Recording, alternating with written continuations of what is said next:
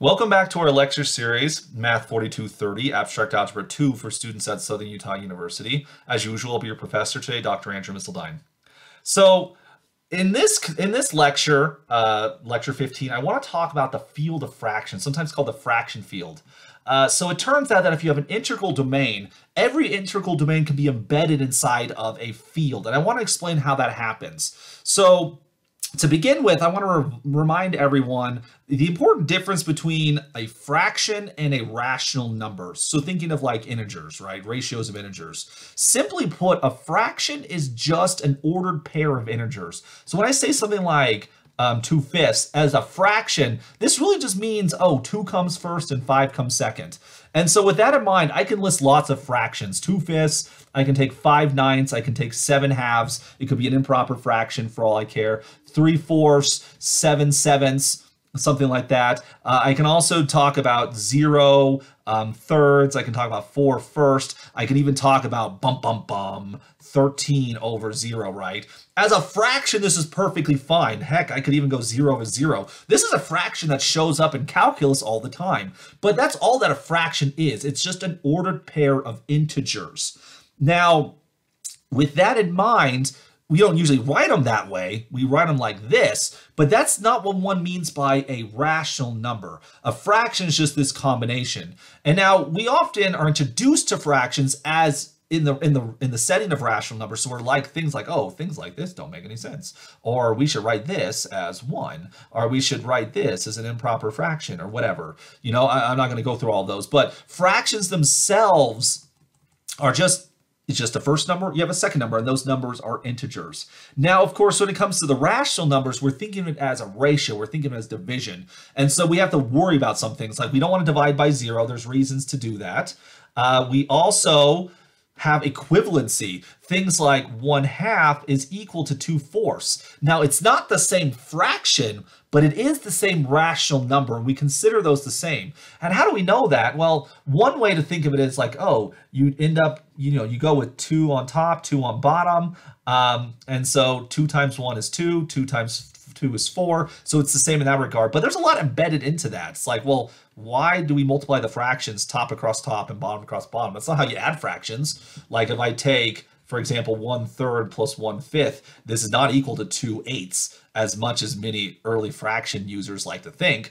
You don't just add across the top and bottom, but that's how we multiply. Why the difference, right? And why is 2 over 2 equal to 1 after all? So the real idea here is actually cross multiplication. These two fractions are equal to each other because if you look at the cross product, 1 times 4, that's the same thing as 2 times 2. And so whenever that happens, we say the two fractions are equal to the two fractions are equal to each other. Sorry. Two rational numbers are considered equal when their cross product is the same thing. So A over B equals C over D if AD is equal to BC. Okay, and so really the rational numbers form an equivalence relation on the set of fractions, where of course the denominator is never allowed to be 0. So you have to throw out some of the possible fractions, but then those which are considered acceptable fractions, including improper ones, right? Being improper can be acceptable sometimes. In that set of acceptable fractions, we define an equivalence relation where we say these are the same. And so really when we write a fraction, what we're meaning is this is the equivalence relation for the ordered pair AB. But there are other ordered pairs that can be the same, considered the same thing, and we write them as fractions because the fractions is to suggest division. So there's a lot loaded into that, and the reason I shared it is because I want to then generalize this to the setting of an integral domain. So note, if you're in a field F, then there's really in a field, since every field is an integral domain. There's no proper divisors of 0 because if there were, you could times it by a unit, and that would imply that 1 is a proper divisor of 0. No.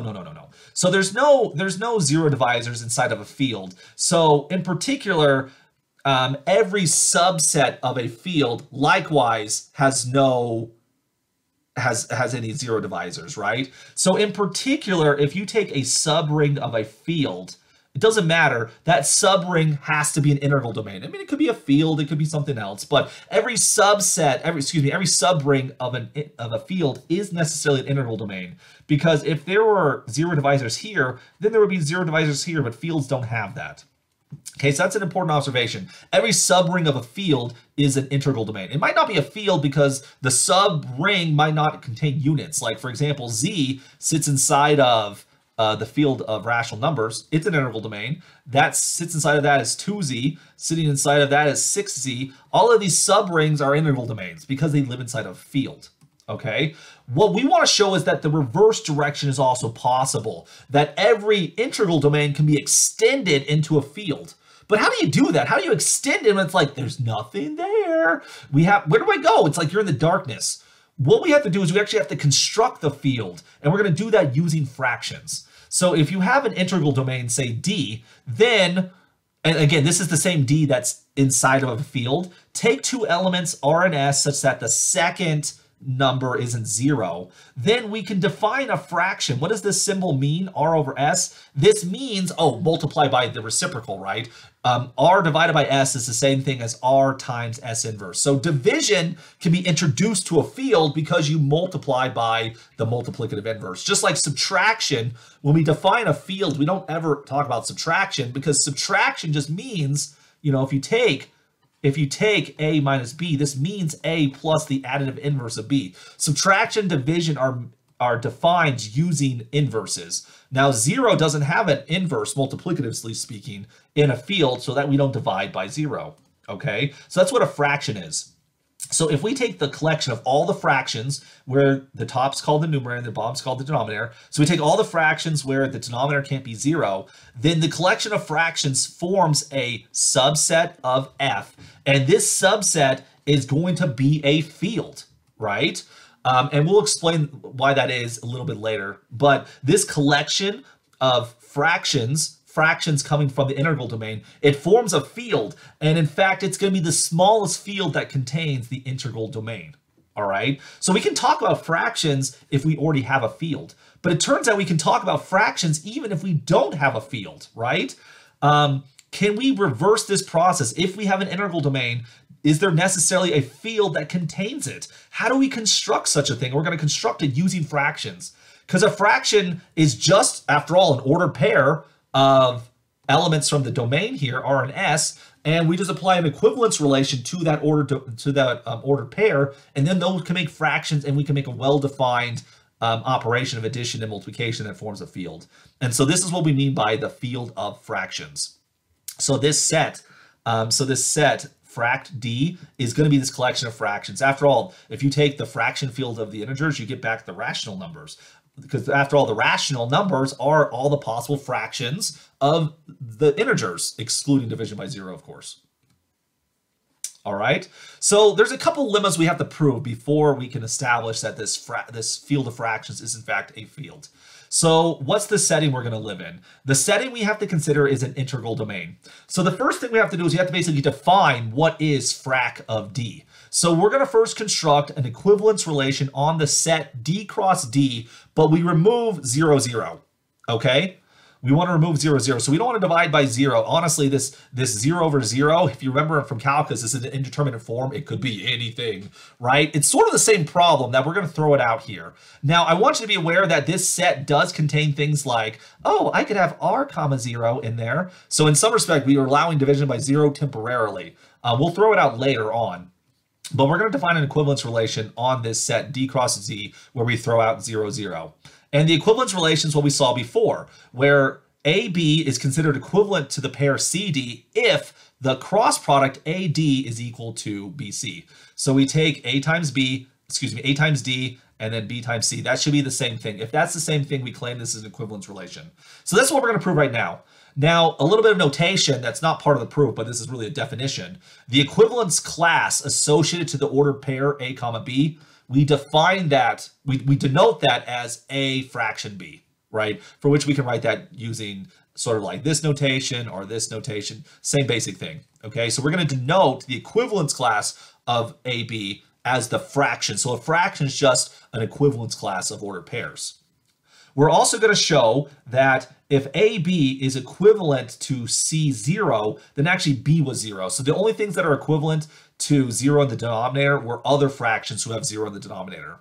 So with that then proven, we will define the set of fractions of D to be all of these equivalence classes for which the denominator cannot equal 0. So we throw out when the denominator is 0. And since you can only be equivalent to 0 in the denominator if your denominator was also 0, that means we get the genuine fractions that we think about when we think of rational numbers. And so this generalizes the construction of the rational numbers. We can construct the rational numbers from the integers, and it's this exact same construction. We build fractions as an equivalence relation on ordered pairs. All right, so why is this an equivalence relation? Well, we have to first prove it's reflexive. So why is the pair AB, why is it related to itself? Well, that's because AB equals BA. We're in a commutative ring. It's an integral domain after all. So since AB equals BA, that means the ordered pair AB is related to AB. So it's reflexive. That was pretty simple. Okay. Why is it symmetric? Suppose that AB is related to CD. That means that AD equals BC. But we're in a commutative ring. So AD is the same thing as DA. And BC is the same thing as CB. And also it's an equation, so it's symmetric in that regard as well. Equality itself is a equivalence relation. So if AD equals BC, that means CB equals DA, and that equation implies that CD is related to AB. So this relationship is symmetric. Why is it transitive? Well, suppose that AB is related to CD, and suppose that CD is related to EF. Well, the first one implies that AD equals BC, and then the second one implies that CF equals DE. This one I have to actually separate into a couple cases. So let's suppose that C is equal to 0. If C is equal to 0, that means B times C is equal to 0, and so AD is equal to 0. But also, if C is equal to 0, that means CF is equal to 0, so DE is equal to 0. In that situation, we then get AD is equal to DE, and so since D is not 0, notice here, if C is equal to 0, then D can't be 0. We threw out that possibility. So since C is 0, D is not 0, we can cancel out the D, and so you get that A equals 0. And so since A equals 0, that means the product AF is equal to 0. The product BE is also equal to 0. So we get that AB is related to EF. That's sort of a trivial case, but we have to consider it. Now let's consider the case where C is not 0. Why do I care about that? Well, if it's not 0 and I'm in a domain, I can cancel it. All right. So let me actually scooch back up a little bit because I want to see the original equations all on the same screen so that you can follow along here. So consider the product AD times E. All right. So the original assumption is AD is the same thing as BC. So ADE, it becomes BCE. Right? Redo parentheses on the left-hand side. This is the same thing as A times DE. And I'm just going to remove the parentheses over here, of course. It's associative, doesn't matter. Well, notice DE shows up as well. DE is the same thing as CF. So ADE is the same thing as ACF, which is the same thing as BCE. So moving the C around, we have C times AF, we have C times BE. Since C is non-zero, we can cancel it. And so we end up with AF is equal to BE, which is what we're trying to check. If AF equals BE, that then means that AB is related to EF. And so we then have that this relationship is transitive. Since it's reflexive, symmetric, and transitive, this is in fact an equivalence relation like we were trying to show earlier. All right. Then the next part that's important to point out here, the other thing we had to prove is that what if AB is related to C0, so the denominator is 0? Well, in that situation, you have BC is equal to A0, which A0 is equal to 0. So BC is equal to 0, okay? Now, because D is 0, C can't be 0 because 0, 0 is not inside the set. So C has to be non-zero. So we can cancel the C, right? Because 0 is the same thing as 0 times C. We can cancel the C, and that's going to get that B is equal to 0, which then proves this lemma. This lemma wasn't hard, it just was lengthy. It's some things we have to establish. So we know that we have this equivalence relationship on ordered pairs, and we then denote that equivalence relation using fractions. And so the set of fractions will be all of those equivalence classes where the denominator is not able to be 0. The denominator can only be 0. I should say it's only related to a 0 denominator if you already had a 0 denominator. So we've set up a situation which will never, quote unquote, divide by 0, even though we've never introduced division yet. All right, so we now have this set. So fraction D is in fact a set of equivalence relationships. equivalence classes, I should say, we then want to put operations onto this. So we're going to define the operations of addition and multiplication. And in this lemma, we're going to prove that these things are well defined. And then we're going to prove some other common properties here. So for example, okay, let's first define the operations here. We're going to define addition of fractions in the following way. A over B plus C over D, that'll be defined to be AD plus BC over BD, right? So imagine when you add integers together, if you don't have a common denominator, what do you end up doing? So you have 1/2 plus like 1/3 or something like that. You would rewrite this like, oh, I need a common denominator. This is going to be 3/6 plus, you're then going to get 2/3, so this becomes 5/6. Where 6, of course, is 2 times 3, the product of the original denominators. Where did the 5 come from? Well, the 5 is 3 times 1 plus 2 times 1. So that's where 5 came from. So that's how we add these things together. So this is considered addition of fractions. This is the usual rule we have when we add fractions together. Now, I want to point out that if the fractions already have a common denominator, you can just add the numerators together. We'll prove that as well. So this is the definition of the addition of fractions, and then we'll prove that adding a common denominator is a consequence of that definition. But when it comes to multiplying fractions, we actually just multiply together the numerators and we multiply together the denominators. This, of course, will have the consequence that if you multiply a fraction, A over B, by C over C, right? Well, by definition, you get AC over BC. I claim that this is then equal to A over B. So these two order pairs are equivalent to each other, and these order pairs are equivalent to each other. Now, since the set of fractions is defined, well, fractions themselves are equivalence classes, there's always the concern that, well, maybe these operations aren't well defined. That's what we're going to prove here in this lemma. So let's take two fractions, AB and CD, but of course, as they're fractions, we can now assume that their denominators are not equal to 0. So it should be clear that since B and D are not zeros and we're an integral domain, the product of two non-zero elements is not 0 as well. And so when you look at these fractions, AD plus BC over BD and AC over BD, their denominators are not zeros. So these are fractions that belong to the set. So as a function, it makes sense what it's saying, but of course we're concerned about, is it well defined? So suppose that AB equals A prime B prime. So these are two fractions that represent the same quantity. So like 1/2 equals 2/4. We have that setting. That's what we're thinking of right now. So in that setting, if A over B equals A prime over B, then that means that AB prime equals A prime B. That's a statement in the domain D. Likewise, let's see that, where's the other one? C over D. C over D is equal to C prime over D prime. That would imply that C D prime equals C prime D prime. Okay, so imagine we have two representations for our two different fractions here. We have to prove that these different representations don't make a difference in terms of how we compute things. All right, so we have to prove, with regard to the addition here, we have to prove that A over B plus C over D is equal to A prime over B prime plus C prime over D prime. That's what we're trying to prove here, which of course, this is defined to be AD plus BC over BD.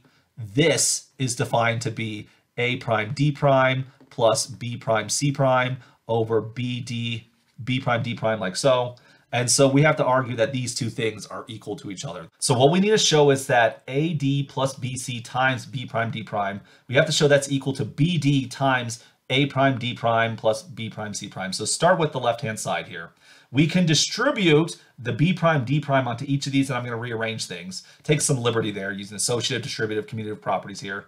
So when we distribute, we're going to have A times B prime times D D prime added to B prime C times D prime.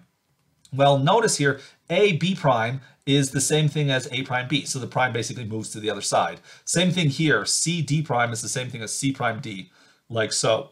And so then once we have these, we're gonna move factors around. So put the A prime D prime together, put the B prime C prime together. So we have A prime D prime times BD. Then we have B prime C prime times BD. We can factor out the B prime. And so then we get this. So that then proves the claim. These things are actually equal to each other, all right? So therefore that proves addition is well defined. What about multiplication? Well, the same basic thing here. We have to prove that AB times C over D is equal to A prime B prime times C prime D prime. But what does the first one mean? It means AC over BD. And what's the second one mean? It means A prime C prime over B prime D prime. So we have to show that these things are the same fraction. So by cross multiplication, you should have that AC times B prime D prime is equal to BD times A prime C prime. So we're trying to prove this equation right here.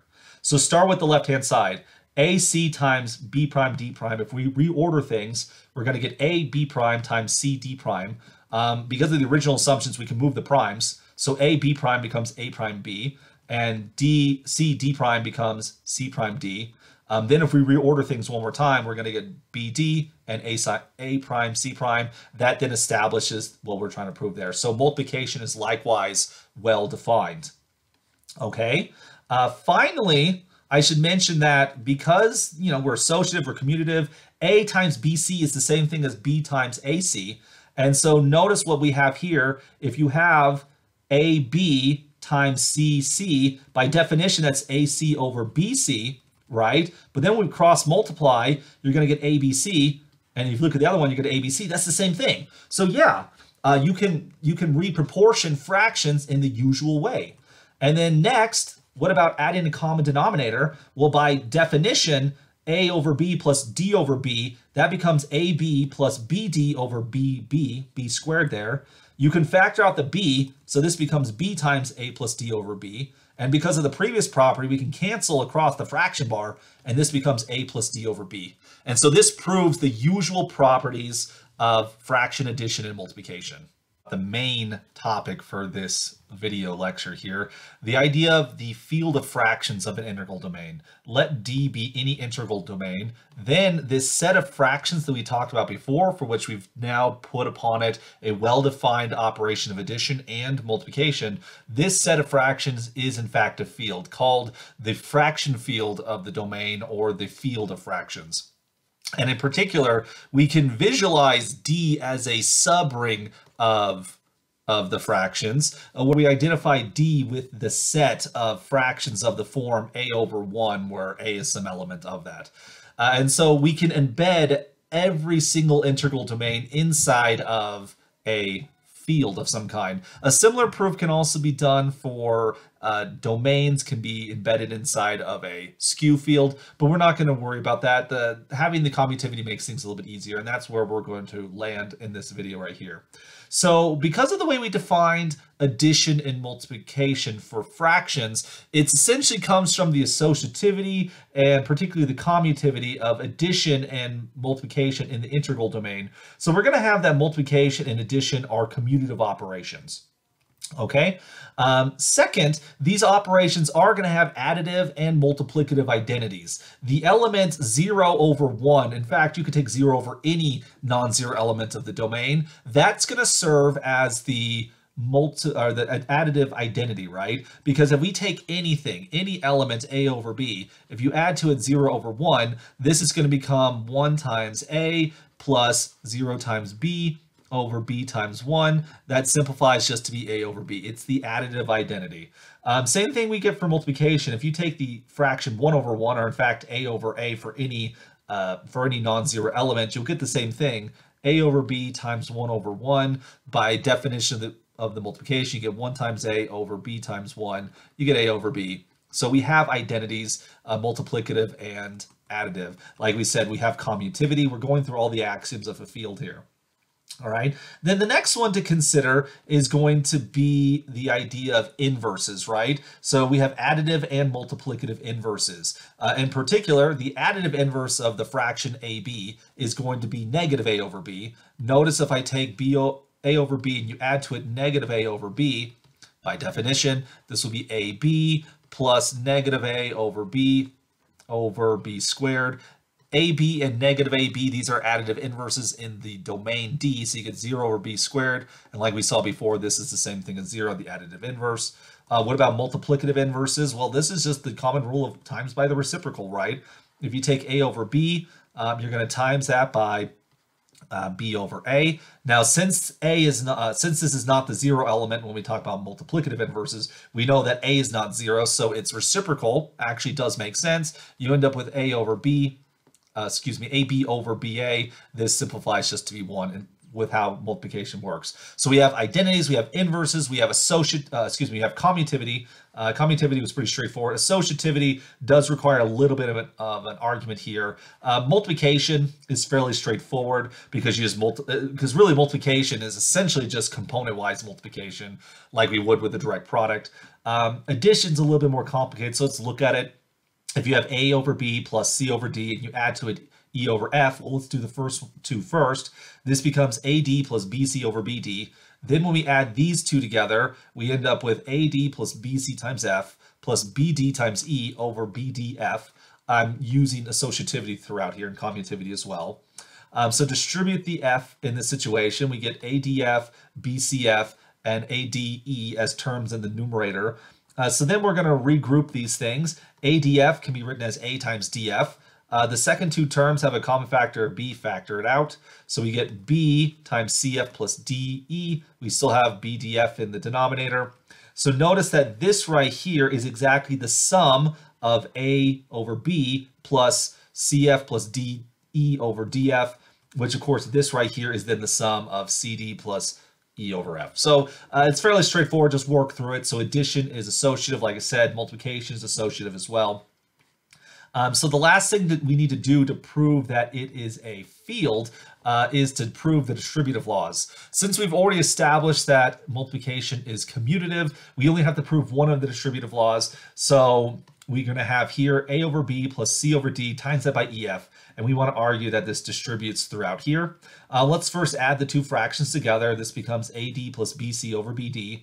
Then when we times it by EF, we'll times the numerator by E, the denominator by F, distribute that E throughout the numerator. We get ADE plus BCE over BDF.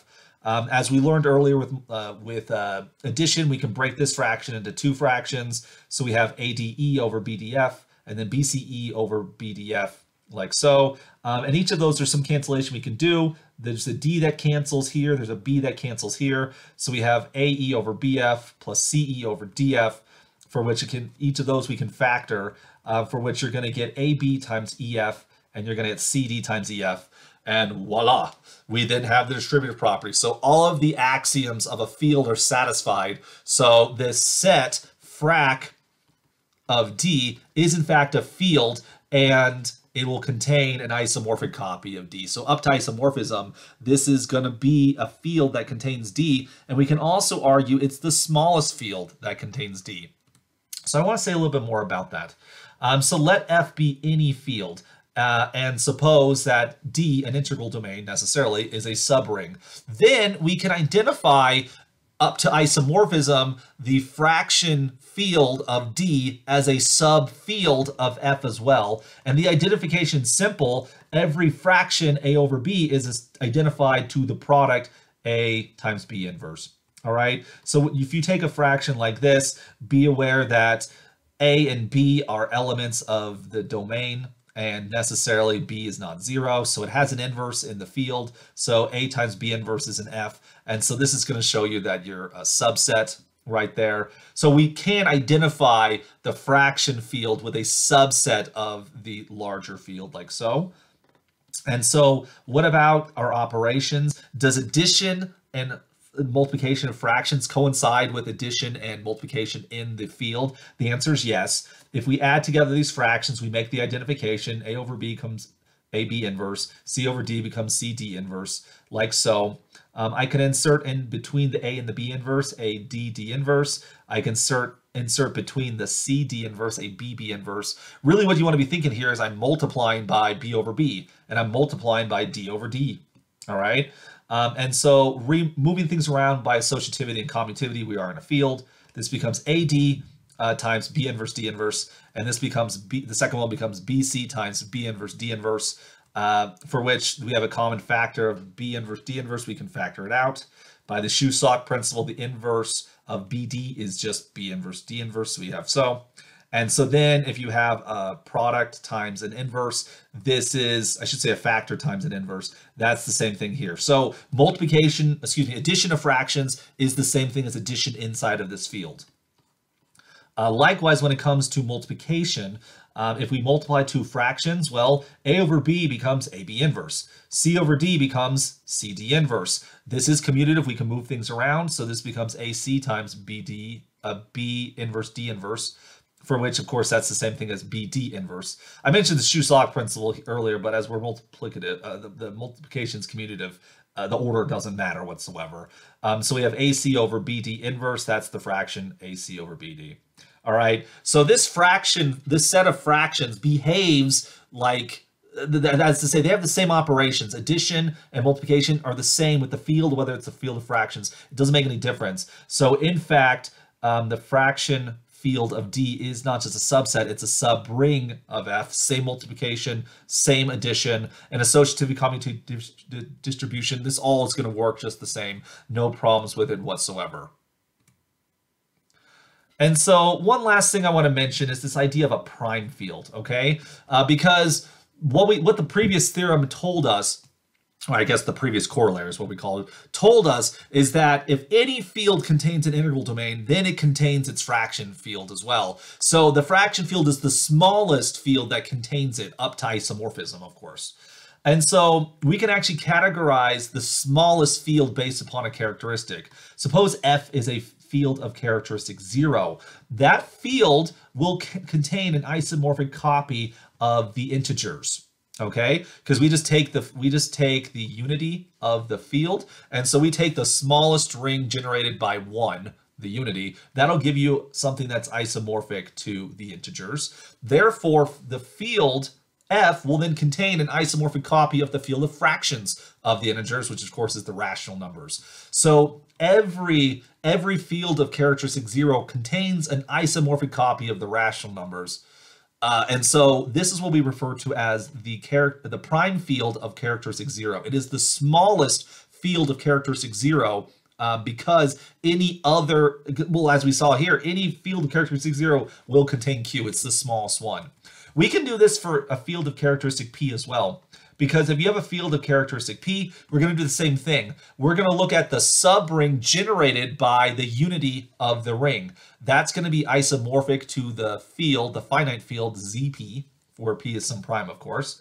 Now, the fraction field for ZP is itself ZP. It's already ZP is already a field, so it's its own fraction field. It's important to mention. And every finite domain is in fact a field. So if I take the unity in F, it'll generate a finite integral domain. That's going to be a field. It's going to be ZP.